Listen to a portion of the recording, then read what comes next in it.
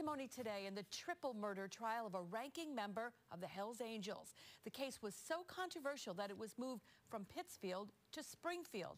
That's where Matt Markham is joining us live right now with more on the latest in this Adam Hall murder trial, which is going on. Matt, what's happening today? Well, good afternoon, Liz. The jury just returned from a break about 10 minutes ago to hear some testimony from a woman, Miss Ely, who had some kind of familiar relationship with Adam Lee Hall, the suspect who is on trial here.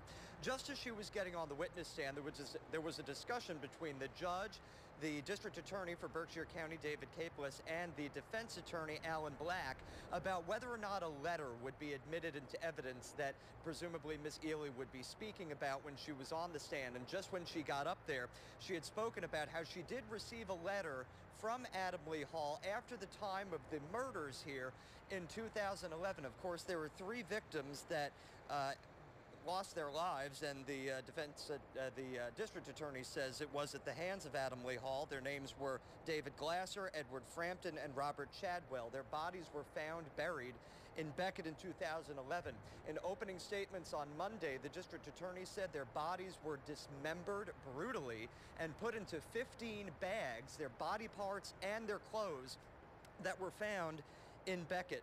The difficulty here that the district attorney's office admitted to in its opening statements is that there is no real physical evidence tying Mr. Hall to the 3 deaths of these men. He is, of course, accused with 2 other men, but the problem here is that there has been very little, if any, physical evidence found. There's been no gun found. A baseball bat that was said to beat David Glasser had no DNA on it, but the district attorney said he will rely on witness testimony from many witnesses, including the one that we see today, and we understand that either by the end of the day today or possibly when court resumes on Tuesday, the court is expected to hear from a man who is from Canaan, New York, actually. His name is David Casey. He is said to have helped Mr. Hall bury the bodies in Beckett. Again, that will be crucial evidence that the district attorney's office will rely on if they want to find Adam Lee Hall guilty of these murders, Liz. All right, that's Matt Markham reporting live for us from Springfield now.